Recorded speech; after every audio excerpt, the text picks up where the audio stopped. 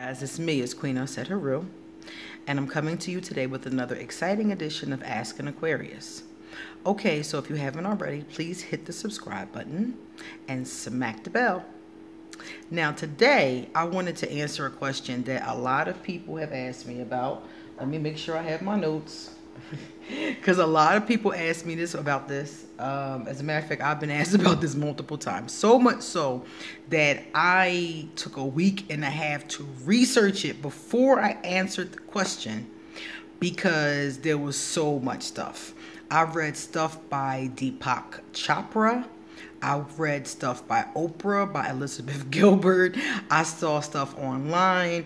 I looked at some guy who was like a shaman in India or something like that. I looked at several different sources, online sources, YouTube videos, books I had in the apartment. I looked everywhere to answer these questions for you guys.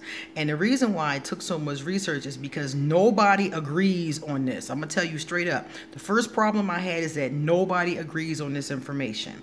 Couple scholars who worked together did, but for the most part, everybody had a different idea about this. Another thing is that it changes at a certain point and adds more information. What I'm talking about is soulmates, twin flames, life partners.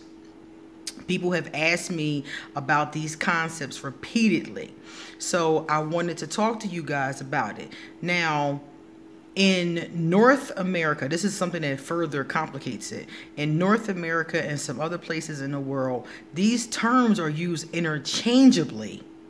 So some people may say, you may hear me even say, somebody was my soulmate, or I'm manifesting a soulmate. A lot of times people will say soulmate when they mean life partner. Some people believe the life partner and the soulmate can be the same person. Some people call the soulmate a twin flame. Some people say the twin flame is a whole different person, you know? So nobody agrees on this stuff. So it was no way to give you guys a cohesive answer. Like, okay, this is absolutely what it is. So I had to just look at everybody's theories and just see what made sense to me. Okay, that's the best I could do with it. So first of all, let me tell you the story. According to the Greeks, Zeus created human beings in this one form. So there was 4 legs, 4 arms, 2 heads. You know, basically it was 2 beings put together as one. That's how we were all created. We were created with our other half literally attached to us. So a being was 2. It was like we were all like a Siamese twin, for example. And that twin was our soul mate, our other half, you know, that was our person, right?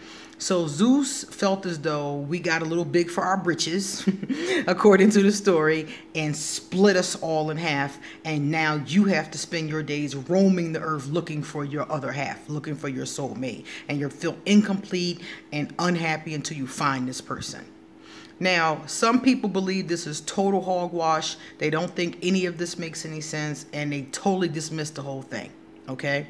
Now, other people feel like it makes sense. And to me, I think it does make sense. And this is what I think. I think that the whole story about the mythology, I think that's just, you know, we use mythology to explain things of the spiritual and the scientific nature. So I think it's just a story that they use to explain it.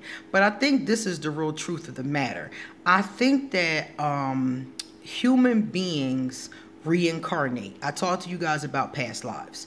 I feel like we have past lives. I feel like we reincarnate over and over again until we learn all the lessons we need to learn, and then we go on to be an ancestor or an ascended master or whatever you want to call that final stage where you go, you know, with God, go to the all and just wait for everybody else to catch up. That's basically what it looks like to me. So I think that because of that, we've all known each other before.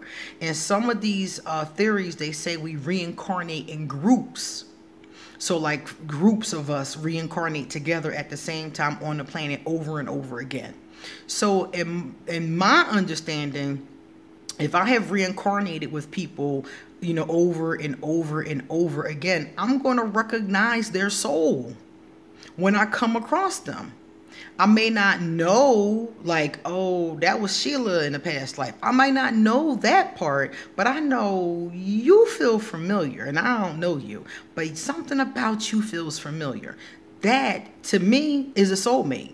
It's somebody that you've known in a past life, and you may have known many, many, many times. You may have been their daughter, their sister, their brother, their husband, their wife, and I think it's just somebody that you knew before. And you are resonating, you are vibrating in such a way in this life that you and that person have drawn each other again. And maybe again, and maybe again, and maybe again throughout lifetimes. That's what it seems like to me. That's why I think that you can have more than one soulmate, because you've been with more than one person. Even if you're only with one person each lifetime, if you've had 10 lifetimes, that's 10 people. So it's 10 people on the planet at any given time who could be one of your soulmates. That's what it looks like to me, okay? Soulmate concept. The twin flame. The twin flame was a little bit more complicated, and the twin flame came about later on. I didn't see evidence of the twin flame until later in human existence. And basically what they said a lot of different things, but the synopsis was that your twin flame was generally not on the planet at the same time as you. Your twin flame is literally the other half of you. So this is your other spiritual half. This half is in the ethers while you're on earth, and vice versa. You're not on earth at the same time. So this person is helping lead you, this spirit is helping lead you to situations, and they're helping lead you where you need to go, lead you to people, and that kind of thing. This person comes on the planet at the same time as you in your last incarnation. So you're both of your last times here, you both come together and you finish together. Somebody had a quote where they said, we're all just walking each other home. So at the last incarnation, you walk each other home is the idea. Now, soulmate relationships and twin flame relationships are said to be sometimes very difficult, always intense, and sometimes very difficult. They're also life lessons. These people help you learn life lessons. They help you learn the universal laws that you need to level up. So soulmates and twin flames are very similar in that way, except for with a twin flame, you only have one. Whereas you, according to some of the sources, can have more than one soulmate. So you only have one other half of your soul. In the twin flame model, your soulmates are not your other half. The twin flame is your other half, and that twin flame is off in the ethers. And your soulmates are the people who are here on the earth who are going to teach you these life lessons on earth, while your twin flame is in heaven helping you behind the scenes. Okay, so those are the concepts between the concepts of the two and the differences between the two.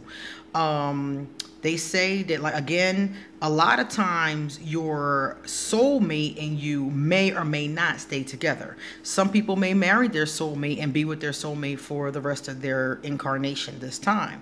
Some people may get with multiple soulmates who teach them different things. Sometimes your soulmate is an ugly relationship.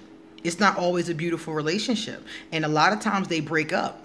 And because after you learn the lesson, you move on to a next soulmate, or you just move on.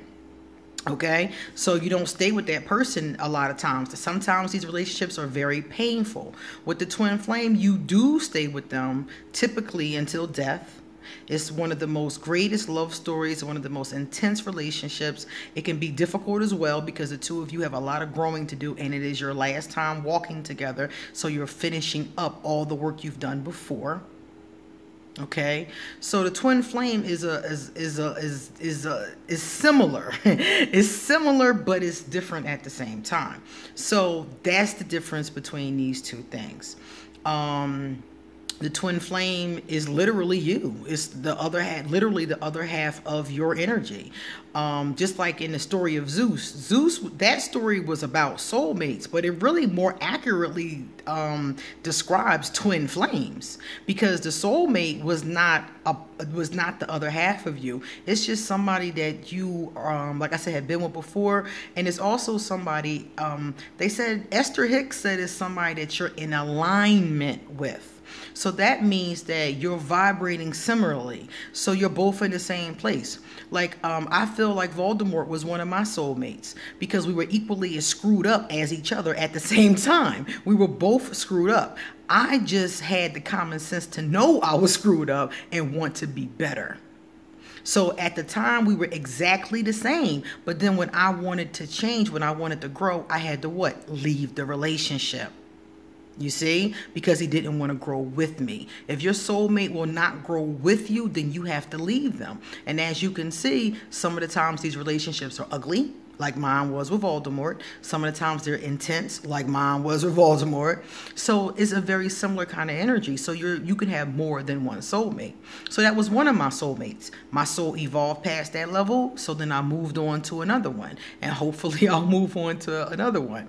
So you can marry your soulmate.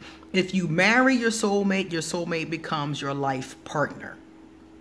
Okay, if you're in your last incarnation and you meet your twin flame and marry them, now your twin flame is your life partner. Okay, and you also can have a life partner that's not a soulmate and is not a twin flame. Elizabeth Gilbert was very clear on this part. She said you can have, first of all, Elizabeth Gilbert doesn't really believe in the concept of soulmates. And one of the things that she said about that was that it's too much pressure to put on another person, that this other person is going to be my everything. So I understood what she was trying to say. She thinks that we do have soulmates, and she thinks it's more of a life lesson kind of thing that we're learning, more so than them being our everything. It's somebody who's come to help us evolve, basically. So her concept I thought was interesting, because she said you don't really marry your soulmate in a lot of situations. She said you're better off marrying your life partner, because a life partner is somebody that you are growing with, you are accumulating wealth with, you're learning things with, but the lessons are not as intense and they're not as painful in that way. A life partner is more like your best friend.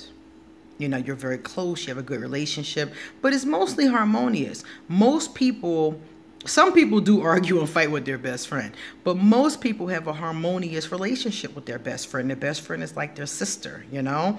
It's like their ace boon coon. So if you marry a life partner, that's what it would be like marrying your best friend. But they're not a soulmate. There is no recollection between you. You maybe have never even met that soul before. That could be a brand new soul from a different soul group that you didn't even meet. And interestingly enough, Elizabeth Gilbert, when she was talking to Oprah, she recommended that. And I was like, you know what? That's kind of cool, because marrying your best friend is very Aquarius. That's very, very Aquarius. And you're still going to learn, you're still going to grow, but it's not going to be the same level of intensity according to the experts. So that's the difference. So people who are out there and you're looking to manifest a loving relationship into your life, know that the twin flame relationship is something that you really cannot manifest. It comes to you when it's supposed to. It comes to you in your last incarnation with those last lessons you're supposed to learn. Until then, that person is in heaven looking over you and helping you. This soulmate relationships you can manifest into your life, and many of us do, and many of us have them. But the soulmates, once again, like I said, is all about lessons. So you can manifest a soulmate if that's what you want to. I'm not going for manifestation of a soulmate. Now that I have heard the definitions, and like I said before, some people use these definitions interchangeably, and that's okay. If that's how you use them, that's fine. But now that I know the definitions, I want to manifest a life partner. So I'm glad that I learned this now, because right now I'm working on manifesting a life partner. I'm taking an actual soulmate class, which I'm thinking to myself should be called a life partner class, because now that I understand this, that's how I want to word my questions and my conversation with the universe. Because I feel like if they want to send me a soulmate because there's things I need to learn, I will accept it. But I'm not going to try to manifest the lessons, okay? I'm just going to let God, Goddess, all that is, send me lessons. I'm going to work on manifesting a life partner, a best friend.